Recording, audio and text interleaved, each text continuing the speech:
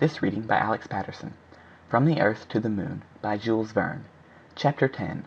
One Enemy versus 25 Millions of Friends. The American public took a lively interest in the smallest details of the enterprise of the Gun Club. It followed day by day the discussion of the committee. The most simple preparations for the great experiment, the questions of figures which it involved, the mechanical difficulties to be resolved, in one word, the entire plan of work, roused the popular excitement to the highest pitch. The purely scientific attraction was suddenly intensified by the following incident. We have seen what legions of admirers and friends Barbicane's project had rallied round its author.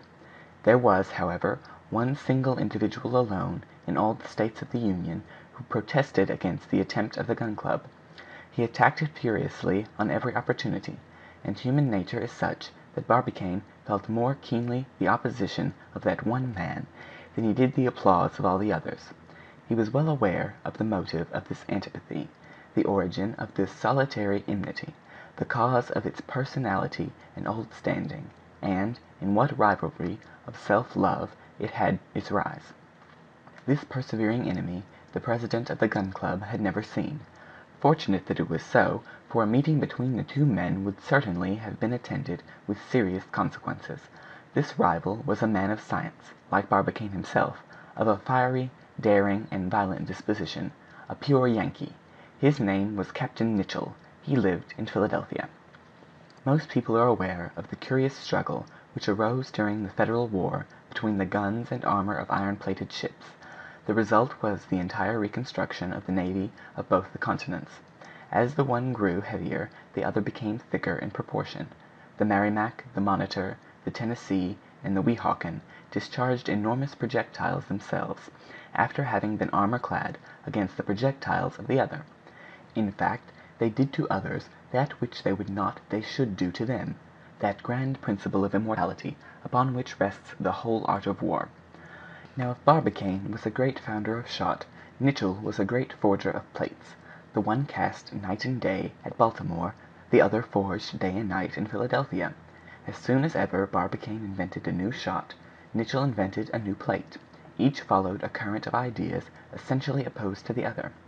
Happily for these citizens, so useful to their country, a distance of from 50 to 60 miles separated them from one another, and they had never yet met.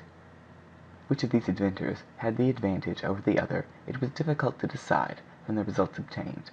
By last accounts, however, it would seem that the armor plate would in the end have to give way to the shot. Nevertheless, there were competent judges who had their doubts on the point. At the last experiment, the cylindrico-conical projectiles of Barbicane struck like so many pins in the Nicholl plates.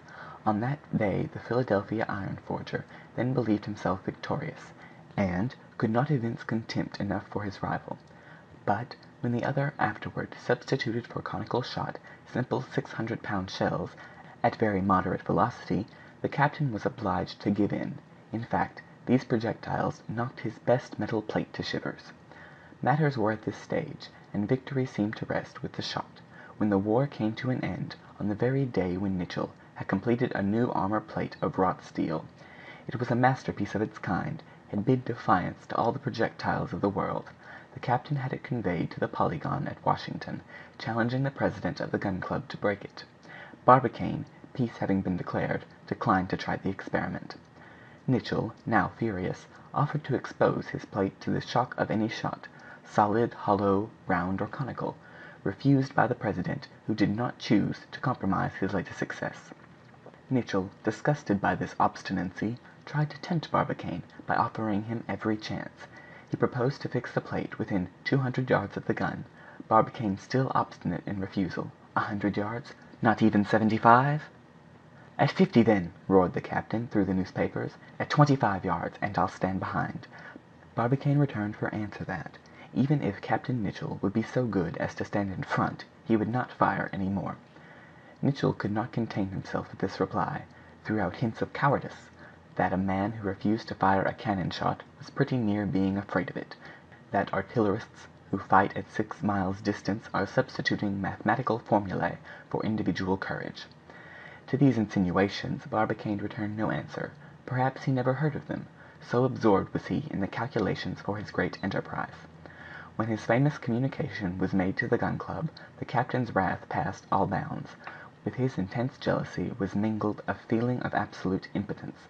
How was he to invent anything to beat this 900 feet Columbiad?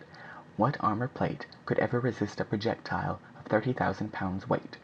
Overwhelmed at first under this violent shock, he by and by recovered himself, and resolved to crush the proposal by weight of his arguments.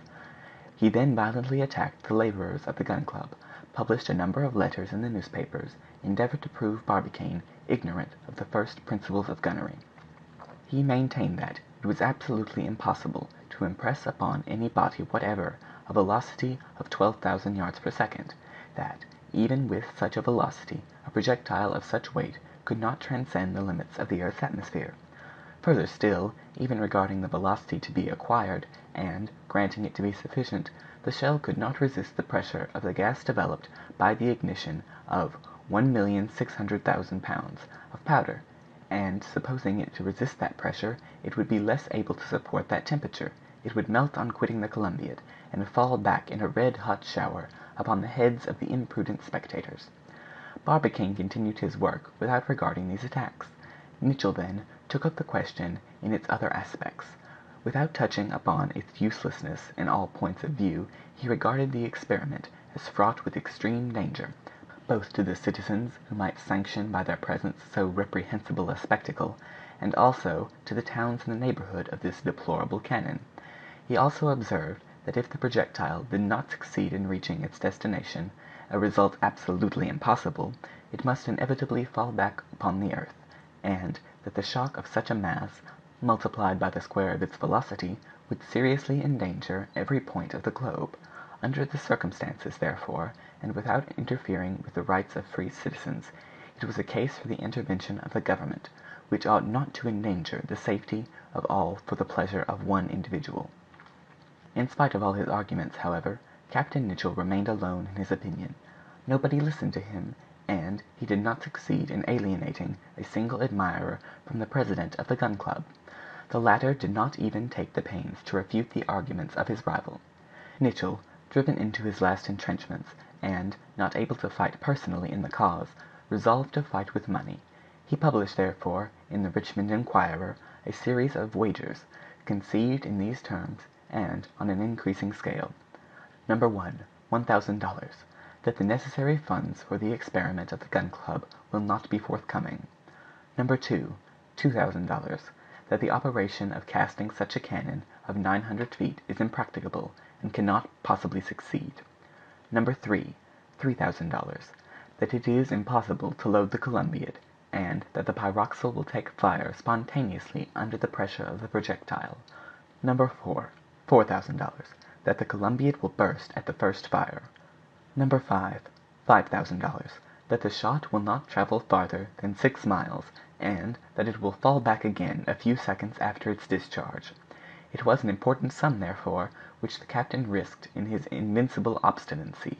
He had no less than $15,000 at stake.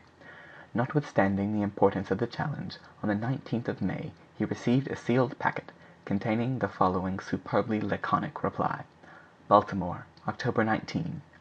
Done. Barbicane. End of chapter 10.